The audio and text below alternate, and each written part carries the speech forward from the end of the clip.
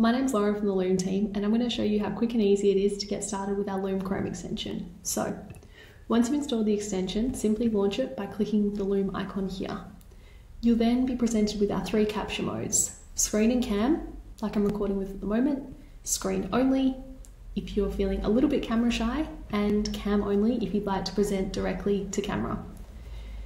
Hit show advanced options if you'd like to change your camera source, your microphone source, and once you're ready, just click start recording. Select the screen that you would like to share, and after a brief countdown to collect your thoughts, you'll now be successfully recording.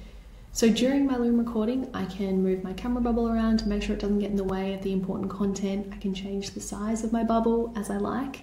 And then once I'm happy with my recording, I'm going to just click here to finish and end the recording. This will instantly process over to your My Videos page and be ready for you to review, and also copy the link and share on. Now be successfully recording, as you can see here. But before you do this, you might want to change the name of the recording.